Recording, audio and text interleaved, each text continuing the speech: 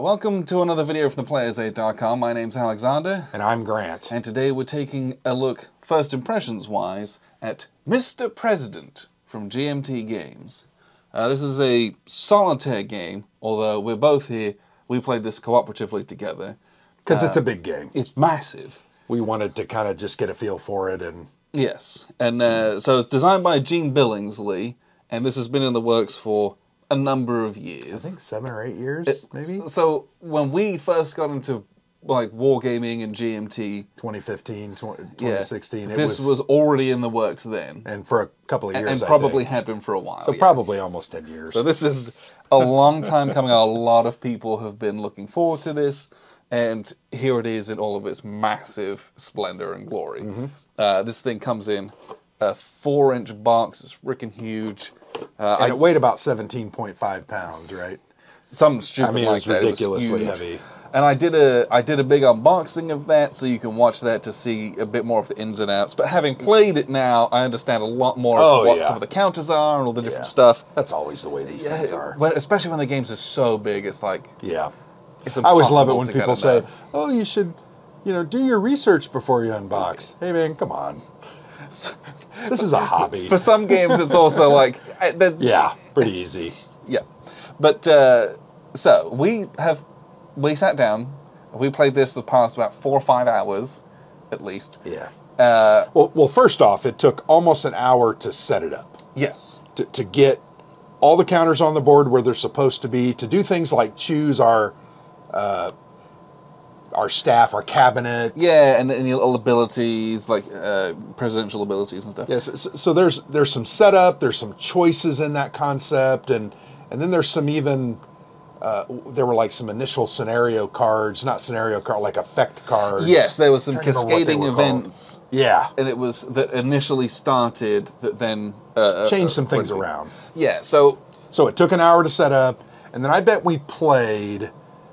probably 4 to 4.5 hours. Yes, that's very fair. Now, for reference, we played the sandbox scenario. So not a historical scenario. But there are historical scenarios. There's like 4 of them for 4 of the presidencies, because the subtitle is 2001 to 2020. So there's a bunch of different presidencies where you have to play the 4 years and get re-elected. Yeah. Whereas the sandbox one is you just play the 4 years and what did you score kind of a thing. But it's much more open, whereas the scenarios have like the event decks and the different setups are more like at this time historically it was like this. So yeah, we played it as a sandbox. This is a big sandbox, and having played it now and understanding what all the stuff is, I feel like we took an hour to set it up. The setup might be 45 minutes next time. Yeah, it would be much because it was searching for all these counters. Yeah. Organizing this would be a nightmare, by the way. Putting it away is going to be really challenging. It actually reminds me of the, we played the Heroes of Normandy just... Yes. And it also had 10,000 counters. So yes, we're going to figure out how to organize that one as well. Yeah. So, but understanding what the game pieces are and look like and where they kind of go on the board, I would be able to set this up better next time. Yeah. But, I've heard people taking also a very long time to set this up. So just know that going to your first game, it's going to take a long time, set it up. A lot of the stuff's going to be fairly meaningless to you. And until you get into it. And the game recommends that you kind of set this little sandboxy one up and that you walk through a couple different things. And there is a unbelievable amount of paper and books and charts in this game. A lot. But here's just a few of them. Some of it. But they give the rest of it's like on the floor down here. So for instance, so this is an ally and rogue states book. This specifically deals with your allies. So when they're activated, you go through an entire process, and it's a multi-step process that takes 15, 20 minutes. Yeah, this book is for 4 counters on the board. Yeah, it's for one thing. Yeah. And then there's another book here for Russia. So when Russia acts, there's a whole process here you got to go through. That's for 1 counter on the board. for 1 counter on the board. And then you've got, what was this one? This is the WMD, the WT. This is a lot of the military stuff. The military stuff. Then we have several play aids, and then there's a whole stack on the floor down here. But just understand, it's very intense. Yeah, lots of chart flipping and referencing stuff. But there's a little kind of like 2 or 3 page like intro briefing of like, hey, here's what this game is. This is what it looks like. Here's kind of the flow of what this game is. And then there's like this, oh gosh, there's like a little handbook, guidebook, which is kind of like a playbook where it's like, hey, if this is your first time, look at these kinds of things and do this kind of stuff. That's very helpful. And then the most important part is that there is a like significant, like very sturdy flip book. It's actually spiral bound. Yeah, spiral bound, and it's all card, and effectively you play through that and reference some of these other charts where it tells you, and that's how we played the game, that's how it recommends that you do that, and frankly, you couldn't play it without that.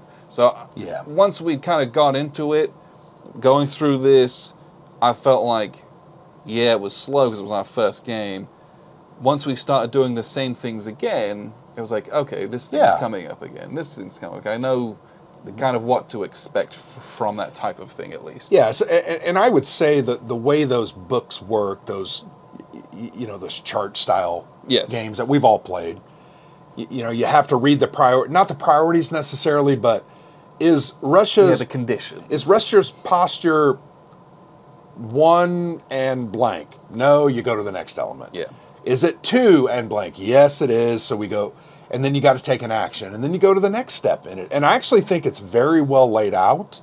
Yes. And there's enough detail and grit there that you're going to understand exactly what you're going to have to do, if not having to read it 2 or 3 times to feel your way through the intricacies of what they're trying to have you do. Yes. But it's all right there. And guess what? It's a solitaire game. Yes. So you have nobody pushing you. There's not a time limit. You don't have a guy across the table waiting 45 minutes to take his turn. Yeah. You do this game at your own speed. And I think that's why it's made this way. I also think you can get your laptop or your iPad. You can probably get these on GMT's website. Yeah, have them on a PDF. And have them on a PDF, and that might help.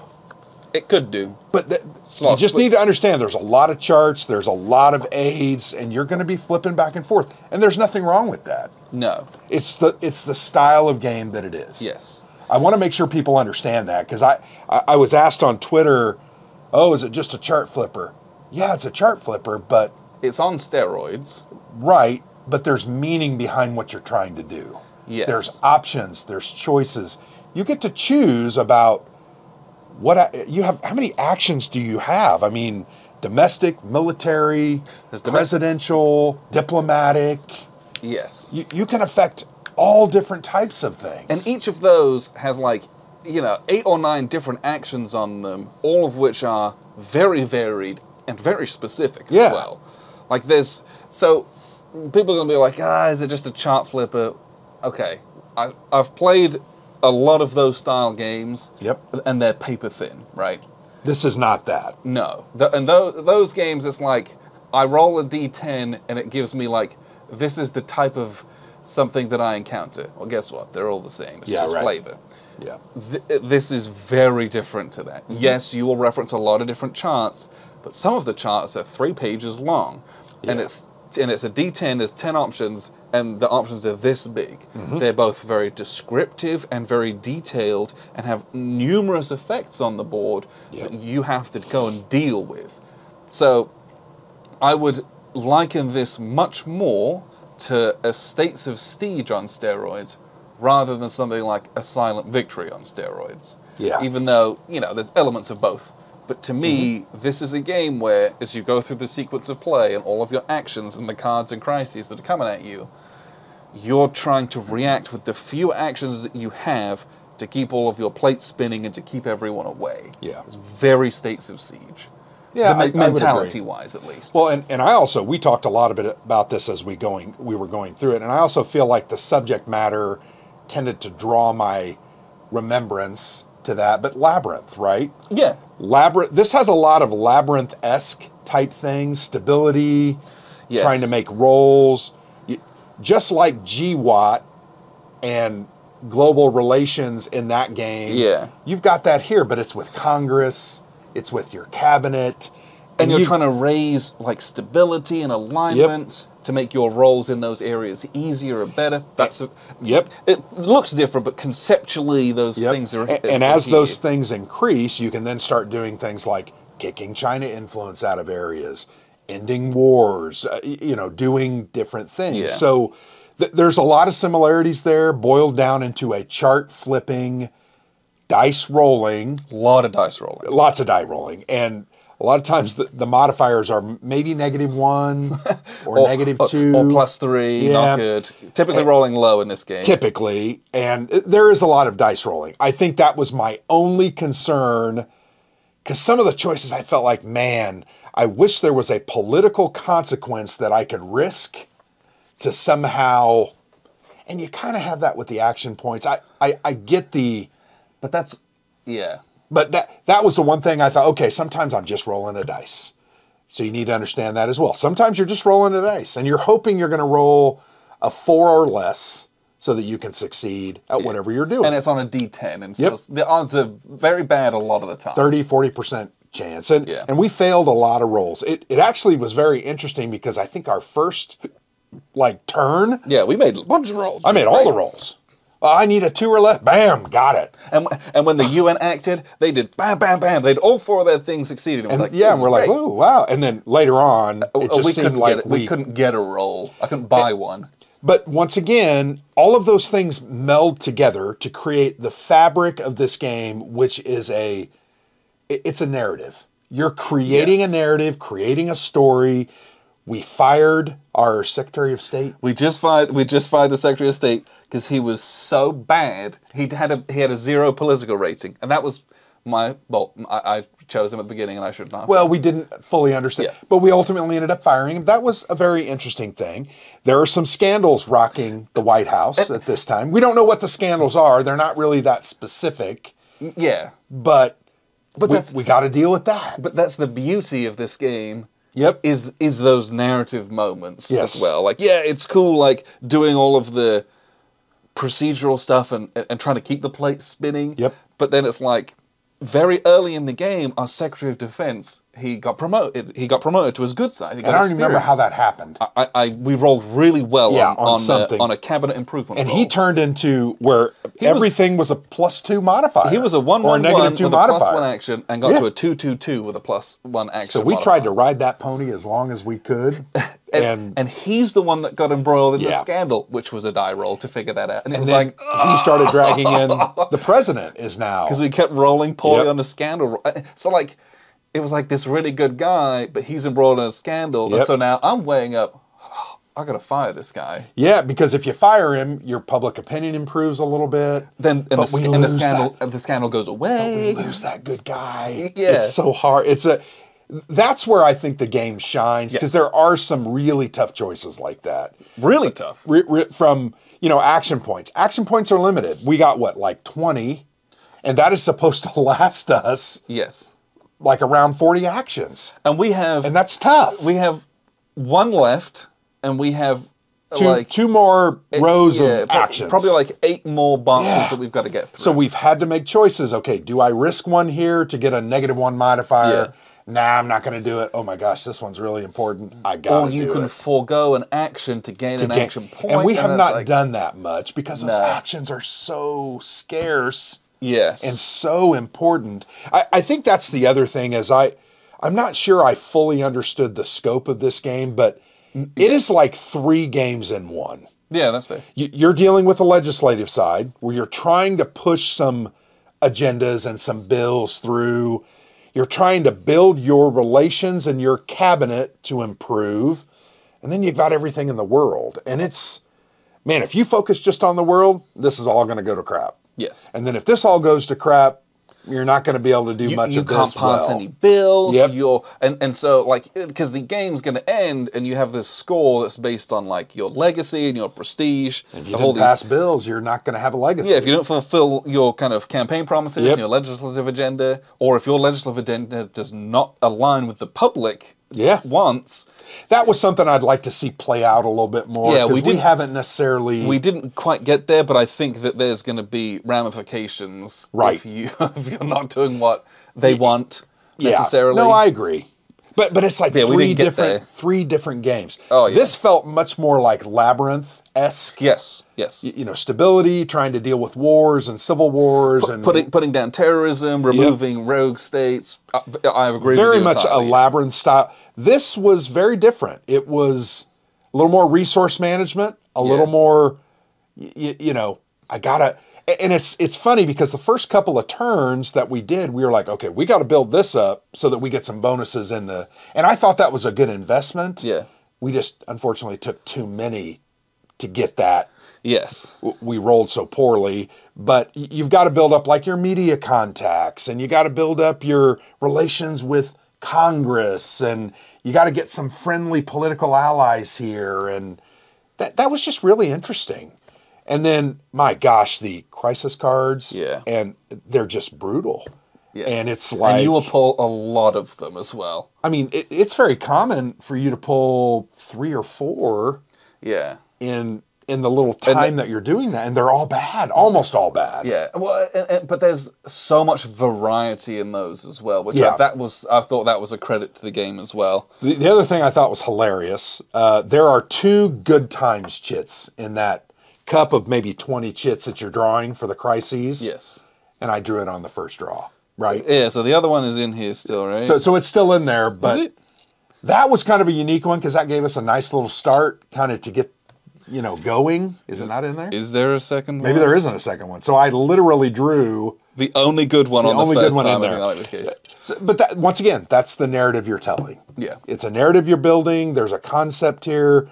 Very fascinating game. I think there's some things I'd like to flesh out more and better understand. Yeah. Once again, when I pull this lever, I'm not sure what's happening over here. And when and we haven't gotten to that part yet. 4 hours later, we haven't necessarily seen the fruits of all of our labor. Yes. And then I'll be like, oh, I understand. Yeah, I feel like we're finally figuring out some bits of the game. Yep. Of like, oh, if we do this, this, and this, that means that we can then follow it up with this, which helps us with this, which does this. But there's so much here with buttons and levers that it's kind of nutso. Yeah. The other thing I would say, because I think some people asked us, it's so daunting. It's so I agree, man. This is huge. Yeah, but table space wise, it's a hog. I've got this is I think a regular. It's a 3x5 table. And it's too small. Yes, this is too small. You're going to need, if you have a table this size or smaller, you're going to need a couple kind of dining or table trays. What are those called? Yeah, like TV dinner trays, whatever. You're going to need 2 or 3 of those set up to have some stuff. But it looks daunting. Yeah. But when you read through the rules and when you set it up and you take that first hour to familiarize yourself, all of a sudden you're like, oh, okay, I understand what this means now. This is this, and this is this, and okay, that makes sense, and I get it, and it's less daunting. And the charts here, I'll reach down and pull this up. Like this chart book, or like this flip book, through everything. Turn sequence flip book. It feels quite like a Jerry White game where it guides you through step by step, and it's like, hey man, like, just do this little section here. We're going to read through all this. We're going to do this, this, and this. We're going to roll on this chart that I've printed for you. And then, hey, once we're done, move forward on the next track. Then we're going to concentrate on the next thing. So it teaches you step by step, and everything's kind of compartmentalized to ease you into that. So I do think that they knew this was a very complicated game. Oh, there's no doubt. They've done a really good job of giving you the aids to get into this. Yeah. I also think as complex as it is, as big as it is, as many pieces as there are, and as many moving pieces as there are, this played pretty well. Yes. Like, I enjoyed it. It made sense. It was interesting. It's unique. Is it my favorite? I think time will tell. I want to play it some more. Yeah, I feel like we've only scratched the surface of this. We're not even through one full year. No, like there's still things that I don't like. Yeah, I don't know how these work together. I don't know what I don't know what this does. What are the ramifications of us not doing this? Like, who knows? I know that there will be some because otherwise this wouldn't exist. Yep. But like, I don't know what that is. Yeah. So there's still parts of this that we haven't even kind of like got to yet. But what I would also say is I think the game itself isn't mega complex from like any individual standpoint. This is the complexity is because this is 10,000 simple things. Yeah. In the Mashed interacting, together. That's the complexity. Yeah. Which reminds me a little bit of Europa Universalis. Yep. Where that was 10,000 reasonably simple things interacting in a Yep. very complex way. I found this much more enjoyable. Oh, no doubt. Like it was, but that's, you know, some games like Empire of the Sun is just complicated. Yeah. Right. Yeah. This is really the complexity can be broken down much easier, I feel. Well, and the complexity really is in how it all works together. Yes. It's not the individual parts. The individual parts are pretty simple. Yeah. Oh, by the way, you roll have... on a chart, do what it says. Yeah, you have little charts. The aids are really good. It's just figuring out what am I going to do and how am I going to do it. What should I be doing in reaction to those things? Because you know, you've got 4 double-sided menus of actions. There's a lot of choice. That's a lot, right? Yep. That's a lot for a new player. Well, it's funny because I remember when we started 4.5, 5 hours ago. Yes. We read in the book. Was that in the flip book where it said, yes. Hey, man, you always like to say that. Hey, man, if this is your first play, you're thinking about, what the heck am I going to do here? It's great. Let me help you. Do this. Yes. And it made sense. So when I got that look into what we should be doing, I was like, oh, okay, that makes sense. Yeah. Now I know what I need to try to do. It didn't take you very far. It only went through 3 or 4 of the actions. Yeah. I always feel like, can you give me 50 actions? Yeah. And there's a playbook. Maybe there's a little more of that in there. I haven't looked at that.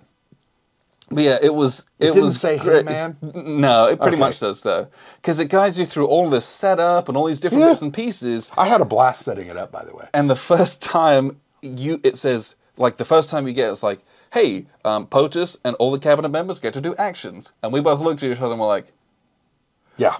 And then literally the next paragraph, it's like, if this is your first game and you're wondering which action to take, please see if this is your first turn on page 6 of the Presidential Briefing Book for suggestions to get you started. And that, we walked through a bunch of stuff and it kind of explains, hey, you should do this, and this is why you would do that. I think it was really good. I think the first action it had us do was move some troops over to South China Sea, Asia and Pacific, because you know that's going to be a hot zone. Yes. Right? And there's going to be some wars there, and you wanted to get, so it's like, okay, that makes sense. And now we saw, when we did a battle, we were like, okay, that's why it's important to have aircraft carriers in this area, because they're adjacent to 3 or 4 different theaters. Yeah, and it was like, hey, you use your, Secretary of State to like bump up your cabinet effectiveness, and they're like, cabinet effectiveness in the long run is very important for when you make those cabinet effectiveness checks and stuff. And so that was very helpful, and it was just funny because they knew, they're like, you're a new player, just do it. But this game is a lot. I do not believe this is overwhelming. I think anybody can do it. I think this is it's gonna be easier. It's work though. It is. It's an investment. It's gonna be easier for you if you've played narrative-driven, chart-flipping, solo games in the past. Yeah, that will help. Yes. So if I think about something like Target for today, I am very used to reading that style of game. So reading the big charts in this, I'm very familiar with what that looks like and kind of going through those. Yeah. So that's easier. It's a skill. I feel like I'm pretty good at that. So that does help. The final other comment that I want, everything went badly very quickly for us. This is and that's this game. Yes. This is a game of an unconscionable amount of bad stuff is going to happen to you. How do you deal with it? And you are trying to like deal with it. Yeah. I don't know how we're ever going to get ahead. There were modifiers where it's like, if you have an approval rating of 60 or more. And we were like, what? What? Okay. We're approval rating at 32% right now? Which, it was down in the 20s earlier. Well, we started at 40? Yeah, started at 40. So we were down to 24, I think, at one time.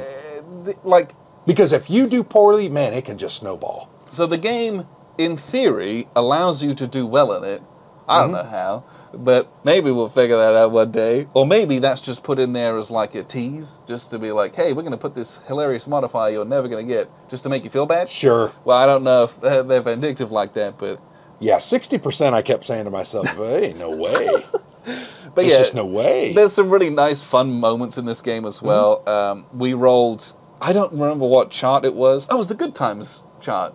Yeah. Where we had the San Francisco Giants came to the White House, which is Gene's favorite team, baseball team. Boo. And he's got like, hey, the San Francisco Giants, and then he's got like brackets like, oh, whoever your favorite team is. There's some funny little bits and pieces in some of the less serious elements of this game, which is really fun, a really personal element to it, which I appreciate because he's put in decades worth of work into this. Oh yeah, it was fun to see all that come to fruition for him as well. I liked it. I had a good time. We had a lot of laugh out loud moments. We had a lot of, oh my gosh, are you kidding? Yeah, maybe get more dice and a hammer. Well, we had the same dice and they sucked, so we need to throw those away. Yeah, there are times where it's just like, I'm done with these dice. Put them in a microwave. We're moving on. But very highs and lows in this, a lot to explore. There will be more from this coming. I'm going to probably continue this game and record some of it so that you can kind of see what that looks like and me just talking through what the hell I'm doing. Yeah, because I think that's going to be the best way for people to kind of just to pick it up, see a couple of turns. And the reality, though, is God love the YouTube person out there that's going to try to set this up and shoot a 15-hour video. And God love them. But that ain't going to be me. Please do it. Yeah, it ain't going to be me. The box says it takes 8 to 12 hours. If you're experienced, it could be, you could do that. I think now it's going to be the 8 to 12 hours. But we've put almost 5 hours and we're not quite done with the first year of our term. It could be much shorter if you, there's a lot of auto losing. Sure. There's 14 ways to lose this game. So, I guess it could end quicker and you'd have a short game, but And we have not been close to that, but I'm telling you what, right now, China's influence is at 8. They have 8 influence on the board. They only need 15 for an auto win. So they are almost 60% of the way there. Yeah. And we have fought like hell. Yes. We removed 2 influence from Asia and Pacific. We cleaned it out there. And now all of a sudden they popped up in Central South Asia. We're fighting a conventional war against North Korea. Which is crazy.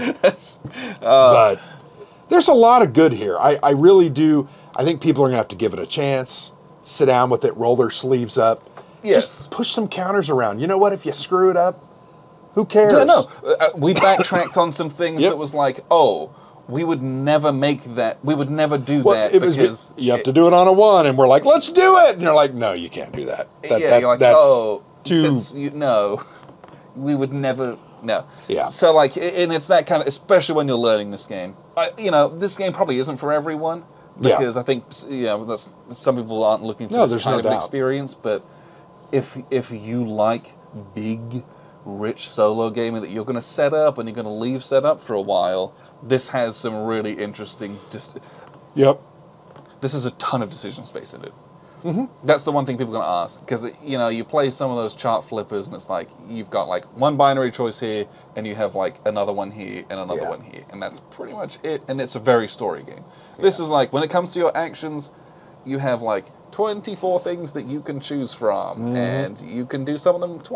There's a lot of decisions to be made here and things to do. Yeah.